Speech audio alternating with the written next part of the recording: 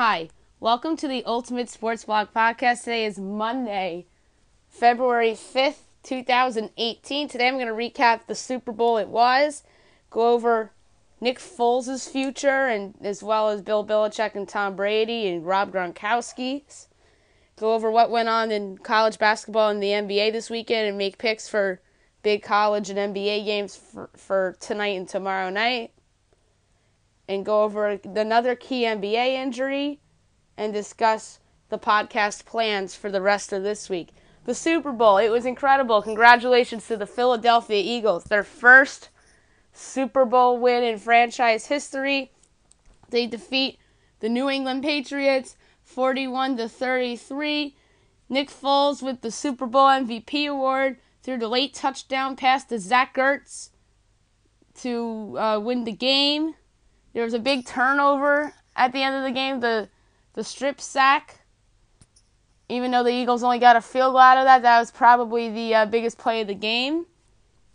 Although Tom Brady did have a shot at a Hail Mary at the end of the game, and that would have taken a Hail Mary and a 2-point conversion to tie the game if that were the case. Nick Foles, as I mentioned, was the Super Bowl MVP.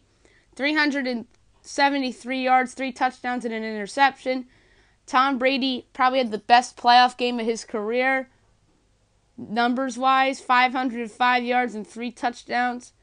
LeGarrette Blount, the former Patriot, 14 carries, 90 yards and a touchdown. James White, again, was great for New England, 7 carries, 45 yards and a touchdown. Danny Amendola, excellent for the Patriots, 8 receptions and 152 yards. Corey Clement, out of the backfield, led the Eagles in receiving, 4 receptions, 100 yards, and a touchdown. Zach Ertz, incredible, 67 yards on 7 receptions and a touchdown. It was obviously the game-winning touchdown. Alshon Jeffrey had 3 receptions for 73 yards. Nelson Aguilar had 9 of 84 yards. Jeffrey also had a touchdown. And Nick Foles actually had a receiving touchdown in there too. And that touchdown was thrown by the one and only Trey Burton, who was a quarterback in college. And on the Patriots side, Danny Amendola actually had Brady wide open.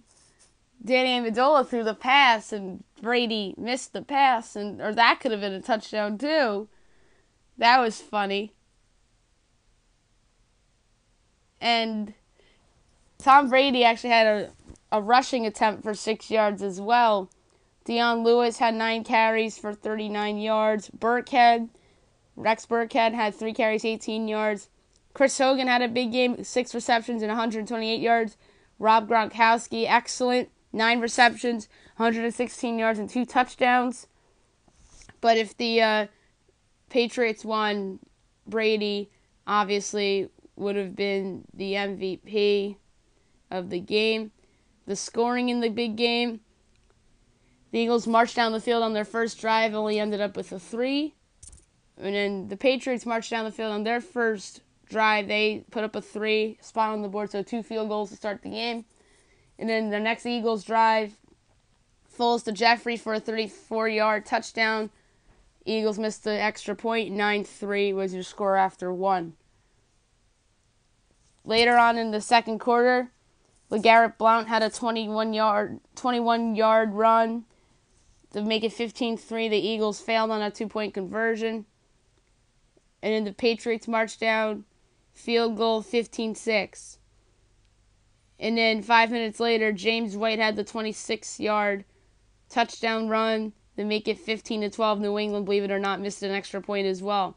And right before the halftime was the Trey Burton touchdown pass to Nick Foles to make it 22-12. Third quarter on the Patriots' opening drive, Brady to Gronkowski for 5 yards, 22-19. Eagles answer back. Nick Foles to Corey Clement for 22 yards, 29-19 was the score there. Patriots answer back. Brady to Hogan for 26 yards to make it 29-26. To start the fourth quarter, the Eagles had a field goal, so that made it 32-26. And then the Patriots, 5 minutes later, Brady to Gronkowski for 4 yards, take their first and only lead of the game, 33-32 Patriots. And then with 2:21 to go was the amazing catch by Ertz from Nick Foles from 11 yards. The review had to have been like 5 minutes, and they indeed confirmed the call with a touchdown. 2-point conversion failed, so it was 38-33. And then Jake Elliott, with 1:05 to go, put up the Eagles 41-33 for good.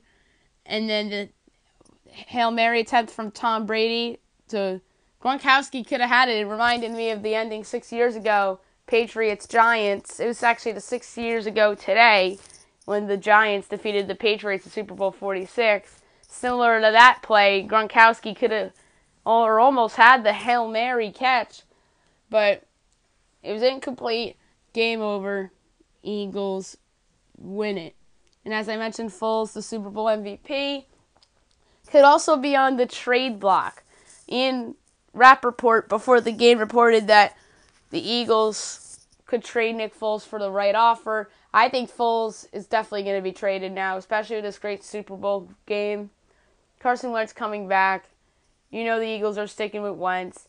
I think somebody's going to overpay for Foles, whoever doesn't get Kirk Cousins or whoever doesn't want to draft a quarterback.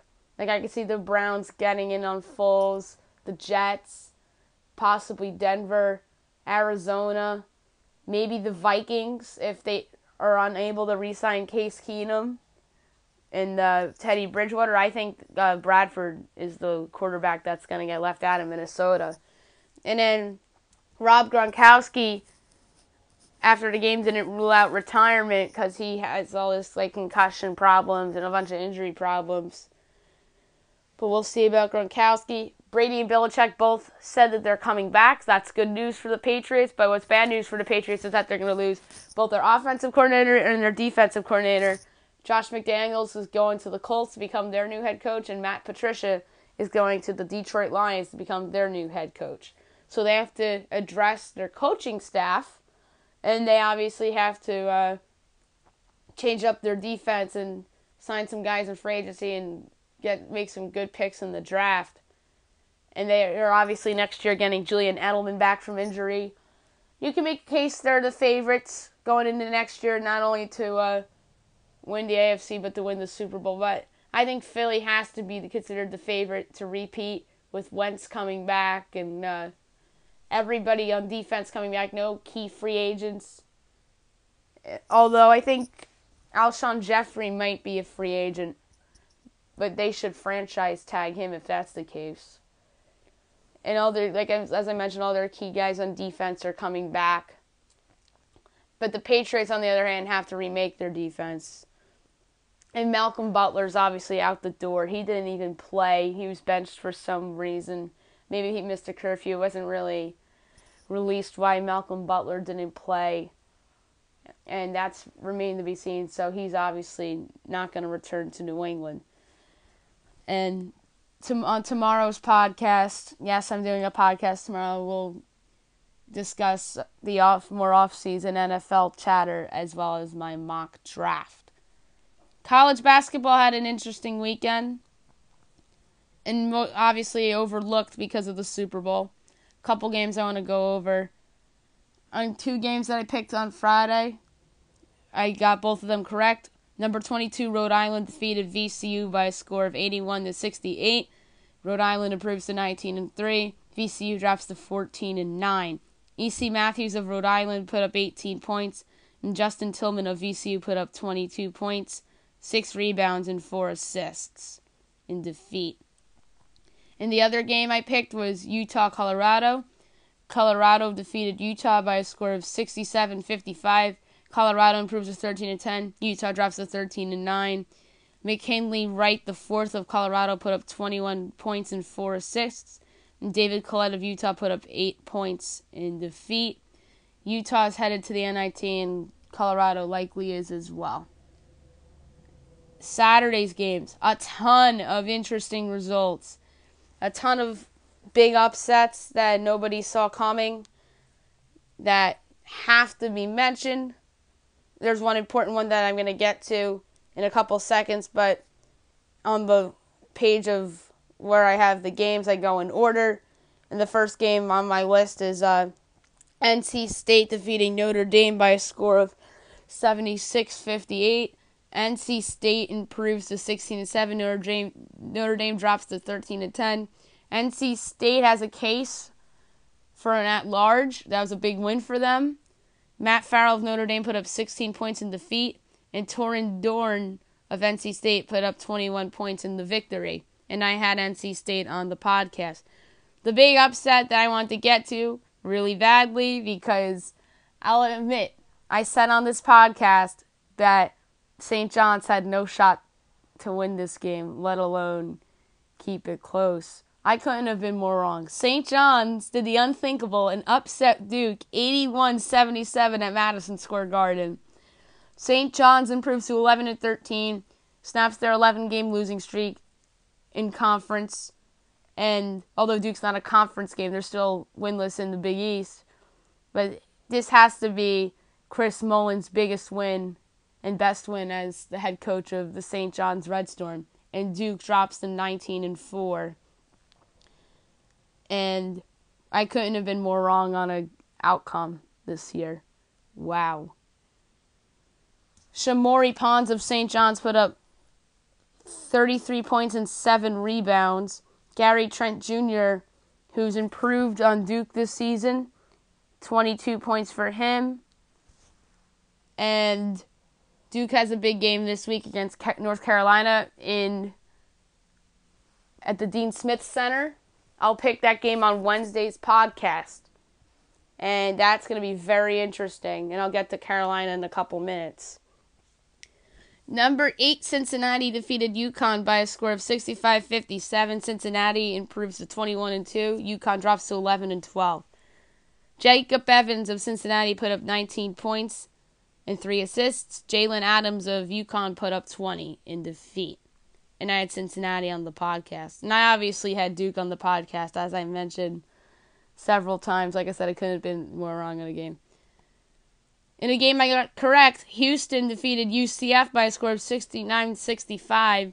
Houston improves to 17-5 improves its case as for an at-large, and UCF drops to 14-8. Rob Gray of Houston put up 20 points and 5 assists, and BJ Taylor of UCF put up 15 points and 4 assists in defeat. So that was a big win for Houston, because that could have been a trap game. Butler, in a game that they absolutely had to have, defeated DePaul by a score of 80-57. Butler improves to 17-7. DePaul drops to 9-13. Keelan Martin of Butler put up 26.6 rebounds and 6 assists. That's a great all-around game for him. And Marine Marich of DePaul put up 15 points in defeat. And I obviously had Butler on the podcast. Another big upset. Oklahoma State defeated Kansas by a score of 84-79. The number 7 team in the country dropped to 18-5 as Oklahoma State improves to 14-9. Big win for the Cowboys. They have an at-large case with that win, and if they can get a couple other big wins down the road in the Big 12, that help their case. They actually have the Oklahoma win, and I believe they have another big win in conference. Maybe Texas Tech? I think they did beat Texas Tech. That could be it. So that's their third big win in the Big 12 this season. Kendall Smith led the way with 24 points and 5 assists. Udoka Azubuike of Kansas put up 20 points and 5 rebounds in defeat. And I obviously had Kansas on the podcast, so I got that wrong. Miami beat Virginia Tech by a score of 84-75. I had Virginia Tech on the podcast. I was wrong. Miami improves to 17-5. Virginia Tech drops to 16-7. Anthony Lawrence of Miami put up 25 points in a win. And Justin Robinson of Virginia Tech put up 22 in defeat. Big win for Miami. Virginia Tech, I think, can still get in the tournament. They just need to pick off somebody in the conference again and maybe steal a game in the ACC tournament. They have the North Carolina win. Maybe if they do get home, I'm not sure if they do or not. That's another opportunity for them down the road potentially. Clemson avoided the trap as the number 20 team in the country, defeated Wake Forest by a score of 75-67. Clemson improves to 19-4. Wake drops to 9-14. I had Clemson on the podcast. Gabe DeVoe of Clemson put up 24 points, and Bryant Crawford of Wake put up 16 in defeat. Another game I got correct on this podcast, Texas A&M defeated South Carolina by a score of 83-60. Texas A&M improves to 15-8. South Carolina drops to 13-10. Edmond Gilder of Texas A&M put up 15 points, and Justin Vinaya of South Carolina put up 16 in defeat. Big win for Texas A&M. South Carolina probably not going to make the tournament. They've had a couple of shaky losses lately. Missouri got a big win, 69-60 over the 21-ranked Kentucky Wildcats. Missouri improves to 15-8. Kentucky drops to 17-6. As I mentioned, big win for Missouri to keep their at-large hopes alive. They needed a win like this on their resume. Jordan Barnett of Mizzou put up 16 points, and Shea Gilgeous-Alexander of Kentucky put up 15 in defeat. Big game for Kentucky on Tuesday night, as I'll pick that game in a couple minutes. Number 10, Texas Tech defeated TCU by a score of 83-71. I picked TCU on the podcast, so I was wrong. I also had Missouri, so I have to give myself credit for that one. TCU drops to 16-7. Texas Tech improves to 19-4. TCU's probably staring at, I'd say, somewhere between a 8 and an 11 seed, possibly, and maybe Dayton, which isn't that great for them, considering that they were off to a great start in the conference. Jarrett Culver of Texas Tech put up 20, and Vladimir Bordziowski of TCU put up 18 in the loss. Big win for Texas Tech on the road. And Texas Tech is probably looking right now at between possibly a 2 seed. If they pick off West Virginia, they have to go to Morgantown. If they pick off West Virginia in Morgantown, that might assure them a 2 seed. And I think they have Kansas again left on their schedule too. And I don't know if they have Oklahoma left. They might. But keep an eye on Texas Tech for a dark horse for a 2 seed. And if they win out, which I doubt they'll do, kind of a lurking dark horse as a 1 seed potentially. Who would have thought Texas Tech would even be a 2 seed? Maybe even a 3 seed. Most people probably had them either an NIT team or a bubble team at the start of the season. I don't remember where I had Texas Tech before the year. I think I had them as a bubble team. I'm not 100% sure about that. On to more results. A big win for the number 24 Michigan Wolverines as they defeat the Minnesota Gophers 76-73 in overtime. They almost lost that game. Michigan improves to 19-6. Minnesota drops to 14-11.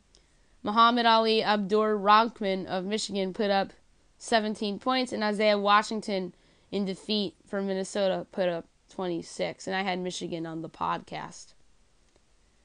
Providence beat Marquette 77-75. That was a big win for Providence. Very, very brutal loss for Marquette, as they might be staring at the NIT right now. Providence improves to 15-8. Marquette drops to 13-10. Marcus Howard in defeat put up 16 points, and Alpha Diallo of Providence put up 16 points in the win. Providence is probably looking at somewhere between an 8, 9, 10. Marquette's either, I'd say, Dayton or NIT at this point. But as I mentioned, I think it's NIT for them, unless they pick off somebody major and go on a run in the Big East tournament. I don't see it for Marquette. I had hopes for them a couple weeks ago, but they've dropped a couple lately, so I don't feel good about Marquette right now. LSU defeated Arkansas by a score of 94-86. LSU improves to 13-9. Arkansas drops to 15-8. I had LSU on the podcast. I was correct. I also had Marquette where I was wrong. Tremont Waiters of LSU put up 27, and Daryl Macon of Arkansas has put up 22 in the loss. LSU probably headed to the NIT. Arkansas is, I think, a bubble team at this point. Trap game possible for number 2 Virginia. They avoid the trap, get a 59-44 win at Syracuse. They improved to 22-1. Syracuse drops to 15-8. DeAndre Hunter of Virginia put up 15 in a loss. In the win. And Tyus Battle put up 15 in a loss for Syracuse. And Syracuse is probably looking at the NIT right now, too. They've dropped a couple games and blew a couple opportunities, so they're probably staring at the NIT right now. Number 3, Purdue defeated Rutgers by a score of 78-76. They barely won that game. Rutgers did everything they could, and they threw everything at Purdue. They did not give up in that game, and they made Purdue work. Purdue, that set, improves to 23-2. Rutgers drops to 12-13. Corey Sanders of Rutgers put up 31 points, and Vincent Edwards of Purdue put up 18 points, 8 rebounds, and 7 assists. That was an excellent all-around game for Edwards. Florida State defeated Louisville by a score of 80-76. Big win for the Seminoles. They improved to 17-6. Louisville drops to 16-7. Phil Kofer of Florida State put up 16 points, and Dang Yaddle of Louisville put up 17 in a loss. Louisville, I think, is somewhere between an 8 and an 11. Florida State, probably between a 5 and a 7 at this point. Alabama upset number 23 Florida by a score of 68-50. Alabama improves to 15-8. Florida drops to 15-8. And I had Florida on the podcast, and I also had Louisville. So I got those 2 games wrong. Colin Sexton of Alabama put up 17 in the win. Kavon Allen of Florida put up 16 in a loss. Alabama has the resume to get in. They have this big win, and they have an Oklahoma win. So, and they have more opportunities down the road. They have some shaky losses as well. And then Florida, on the other hand, oof. They're confusing. And Florida might be looking at somewhere between an 8 and a 10. And Alabama's probably in that range as well. A team that absolutely had to have a game, and that's number 15, West Virginia. They defeated Kansas State in dominant fashion by a score of 89-51. Like I said, big-time win for the Mountaineers. They improved to 17-6. Kansas State drops to 16-7. Sagaba Konate of West Virginia put up 19 points and 9 rebounds for the Mountaineers, and Dean Wade of Kansas put up 17 in a loss. Kansas State, I'd say, still a tournament team. They're probably looking at somewhere between a 7 and a 10. West Virginia with the win. Still to me, it's between at best a 4, at worst a 6. They still have the bad losses on their resume. They have a big game tonight against Oklahoma, which I'm going to pick on this podcast. So I'll talk more about them in a couple of minutes. An unexpected result here, which was a trap game. Stanford defeated Oregon by a score of 96-61. I said that this was a possible trap game for the Ducks, and it indeed was. Stanford improves to 13-11. Oregon drops to 15-8.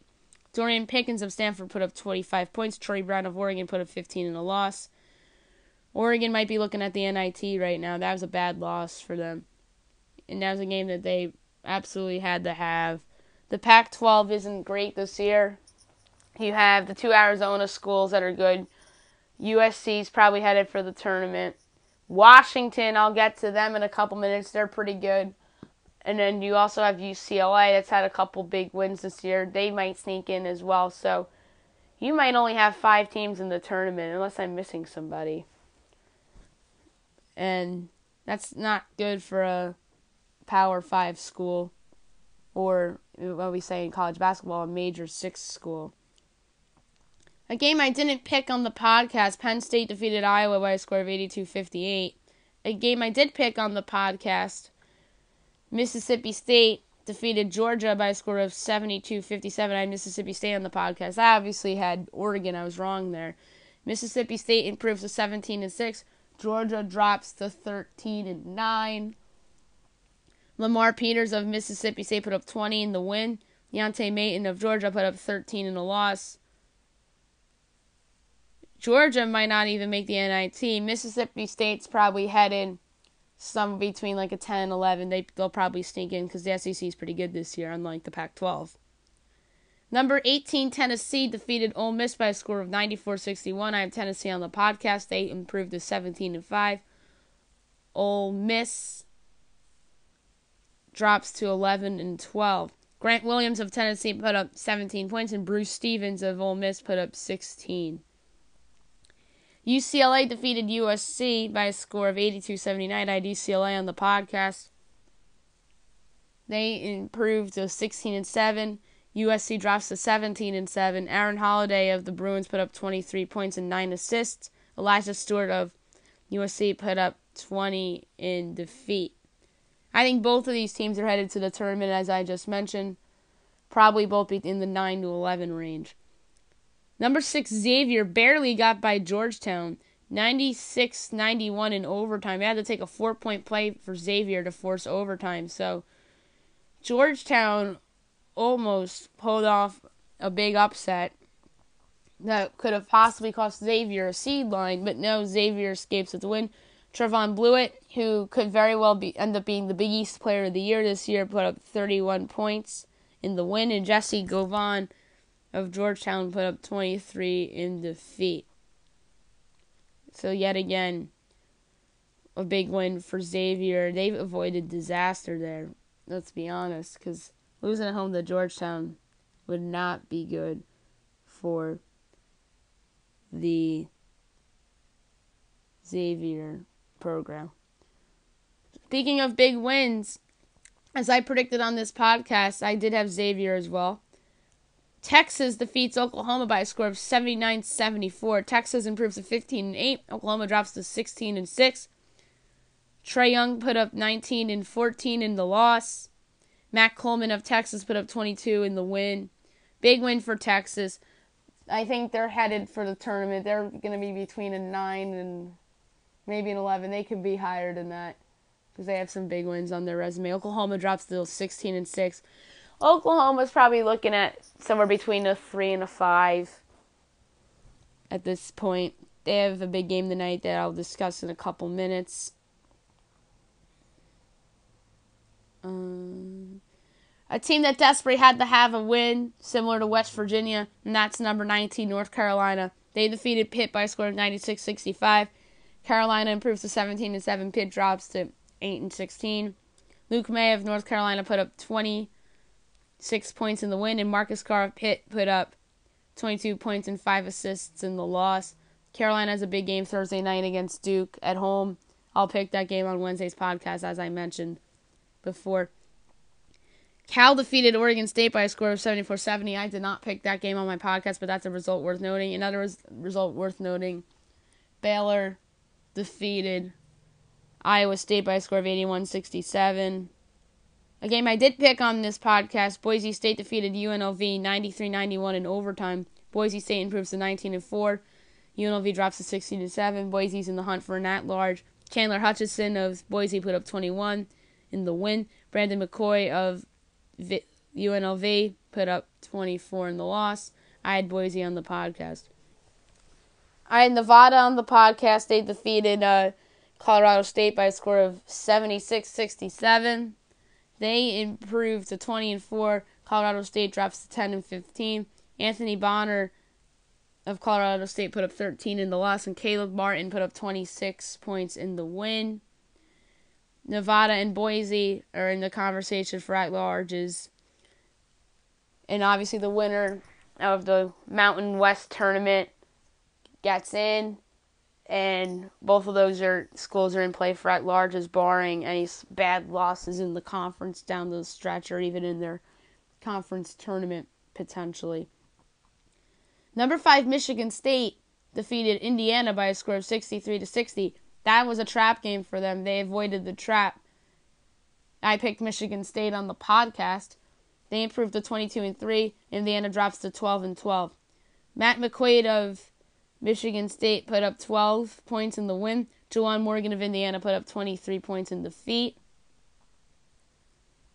And another notable result, number 11 Auburn, continuing the win, defeats Vanderbilt by a score of 93-81. They improved to 21-2. Vanderbilt drops to 8-15. Auburn has to be the quietest 21-2 in the country. Either them or Cincinnati has to be the quietest 2-loss team in the country. Nobody really talks about Cincinnati very much because they're in the American Athletic Conference. Wichita State's in that conference too, and Wichita State was supposed to be the better team this year, and they're not. Cincinnati is. And Auburn's quietly discussed because they're in the same conference as the likes of Kentucky and Florida. And obviously, Coach Cal's the coach of Kentucky, so Kentucky's going to get a lot of buzz. And there's other surprise teams in that conference, such as Tennessee.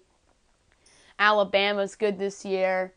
So Auburn quietly 21-2. Bruce Pearl has to be mentioned as a candidate for National Coach of the Year. Bryce Brown of Auburn put up 25 points in the win, and Jeff Roberson of Vanderbilt put up 30 points and 10 rebounds in defeat. Vanderbilt isn't that terrible. They almost won at Kentucky. They've lost a lot of close, interesting games this year. Number 13, St. Mary's defeated San Diego by a score of 65-62. St. Mary's improves to 23-2. That's another quiet 2-loss team. And San Diego drops to 15-9. Jock Landell of St. Mary's put up 34 points and 18 rebounds. He's probably on his way to the West Coast Conference Player of the Year. Isaiah Pinheiro of San Diego put up 24 points in defeat. St. Mary's is another quiet 2-loss team. They're in the same conference as Gonzaga. That's probably the reason why they're not as talked about as much. So 3 teams, as I've just mentioned, Cincinnati, Auburn, and St. Mary's, all deserve more recognition. The new rankings came out. Hopefully those teams are all higher than they were in the previous rankings. I'll go over the new rankings in a couple minutes. Number 14, Gonzaga defeated BYU by a score of 68-60.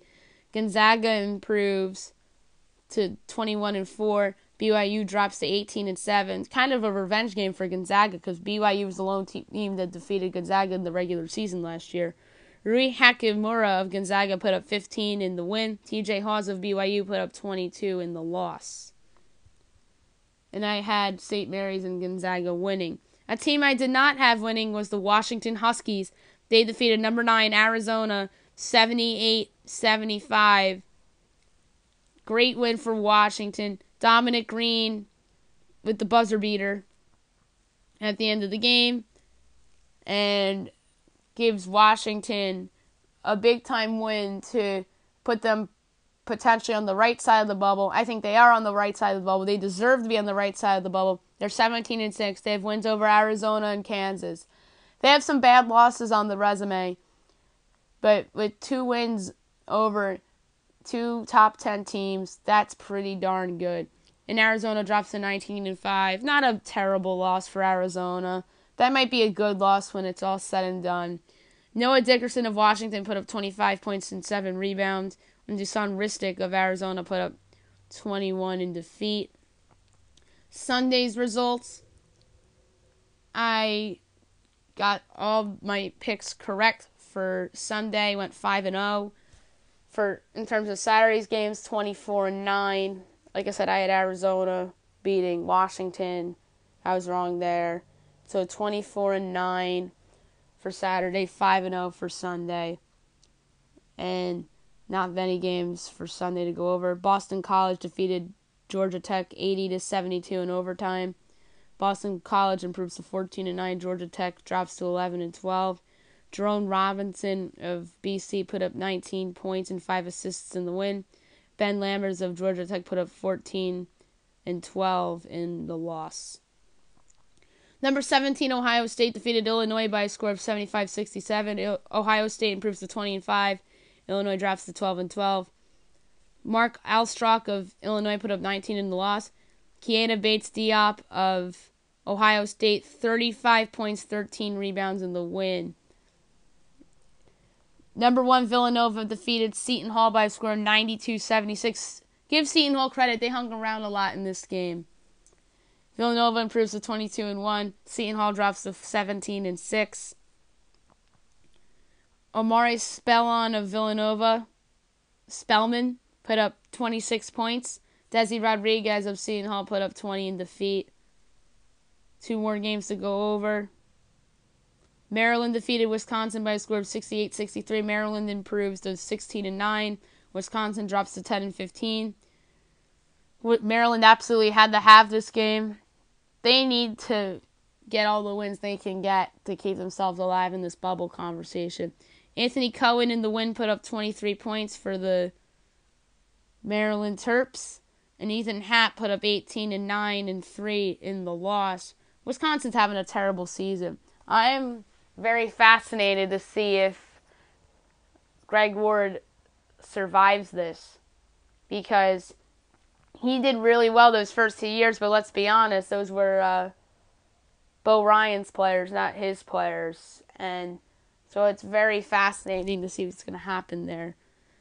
Number 25, Arizona State got a big win, defeating Washington State by a score of 88-78, a game that they absolutely had to have. They improved to 17-6. Washington State drops to 9-13. Shannon Evans put up 23 points and 5 assists for Arizona State, and Malachi Flynn of Wazoo put up 22 points and 4 assists in the loss. The new rankings are here. I want to go over them really quick. Villanova's 1, Villanova's 1, Virginia's 2, Purdue 3, Michigan State 4, Xavier 5, Cincinnati 6, Texas Tech 7, Auburn 8, Duke 9, Kansas 10, St. Mary's 11, Gonzaga 12, Arizona 13, Ohio State 14, Tennessee 15, Clemson 16, Oklahoma 17, Rhode Island 18, West Virginia 19, Michigan 20, Carolina 21, Wichita State 22, Nevada 23, Kentucky 24, Miami 25. Butler came close to being ranked as well. And I'm going to pick the games for tomorrow and Tuesday. Only 2 important games tomorrow, or games I consider important. 2, we have a bubble team against a team that can use a big win at home. That's Louisville hosting Syracuse. Give me Louisville at home. And a big-time game, number 19, West Virginia at number 17, Oklahoma. Give me Oklahoma at home. I think Trae Young has a big game. They figure out press Virginia. And by the way, if West Virginia gets this win, that'd be a big-time win for them to improve their resume. Oklahoma, that would be a difficult loss for them, considering that West Virginia beat them earlier in the year, about a month ago in Morgantown. And if Syracuse is able to pick off Louisville, that improves their at-large chances, and it hurts Louisville's chances of getting in the tournament. Couple games for you Tuesday. Number 5, Xavier at Butler. Give me Butler at home. That's a big game for Butler, and Butler usually rises to the occasion at home against teams like Xavier and Villanova. Number 20, Michigan at Northwestern. Give me Michigan on the road. Number 15, Tennessee at number 24, Kentucky. Give me Kentucky at home. South Carolina at Arkansas. Give me Arkansas. Alabama at Mississippi State. Give me Mississippi State. Number 6, Cincinnati hosts UCF. Give me Cincinnati at home. A big one in the ACC. Boston College at Notre Dame. Give me Notre Dame. Well, it's not really big. I don't think either of these teams make the tournament, but both of these teams can use wins at this point. Baylor at Oklahoma State. Give me Oklahoma State. Georgetown at Providence. Give me Providence. Providence absolutely has to have that game. Number 4, Michigan State at Iowa. Another trap game for the Spartans. I think the Spartans get it done. Iowa might keep it close. Don't rule out a close game there. Trap game for the Cornhuskers of Nebraska as they go to Minnesota. Give me Nebraska on the road. Missouri at Ole Miss. Give me Missouri. That's a trap game for the Tigers. After that big win, that could be like a letdown for them. Possibility. Number 22, Wichita State at Memphis. Give me Wichita State. That's a trap game for the Shockers. TCU at number 10, Kansas. Give me Kansas to bounce back at home. And last but not least, Boise State at New Mexico. Give me Boise State to improve to 20-4 on the season. NBA, real quick, a couple big games from the weekend. The 76ers defeated the Heat by a score of 103-97. The Heat made it interesting late. Give the Sixers credit. 25-24 on the season. Miami drops to 29-23. Ben Simmons put up 20 points and 5 assists for the Sixers. Kelly Olynyk put up 19 in the loss for Miami. Big win for the Sixers. Warriors bounced back from their defeat at Utah with the win 119-104 against the Kings. Give the Kings credit. They hung around in that game. 41-11 are the Warriors. And Sacramento dropped to 16-35. Kevin Durant put up 33 points and 6 assists in the win. Zach Randolph put up 18 points and 7 rebounds in the loss. In the most notable result of the weekend, the Houston Rockets absolutely destroyed the Cleveland Cavaliers by a score of 120-88. Houston improves to 38-13. Cleveland drops to 30-21. Chris Paul put up 22 points and 11 assists. And J.R. Smith actually led the Cavs in scoring. He had 12 points. And LeBron James had 11 points, 9 rebounds, and 9 assists. He came close to a triple-double in this blowout loss. And now the Cavs... A lot of questions about Ty Lue's future. Do they trade the Nets pick? Isaiah Thomas could be on the trade block yet again. I think anybody can be had on that roster, except obviously LeBron. We shall see. And I'm very fascinated to see what happens with the Cavs at the deadline. I'm going to have a trade deadline preview on Wednesday after picking all the games. And then obviously Thursday after the trade deadline, I'm going to do a podcast recapping the deadline. And speaking of bad losses, Oklahoma City Thunder had a bad loss on national TV, losing 104-108 against the Lakers. Lakers improved to 21-31. OKC drops to 30-24. Brook Lopez led the Lakers in scoring. He had 20 points. He also put up 5 assists. Russell Westbrook was great for Oklahoma City, put up 36 points and 9 assists in defeat. And Oklahoma City's lost 4 straight after being 30-20. So they're an interesting team to watch at the trade deadline. Do they hold on to Paul George? Do they trade Paul George possibly for the Brooklyn pick? And that's going to be something to watch.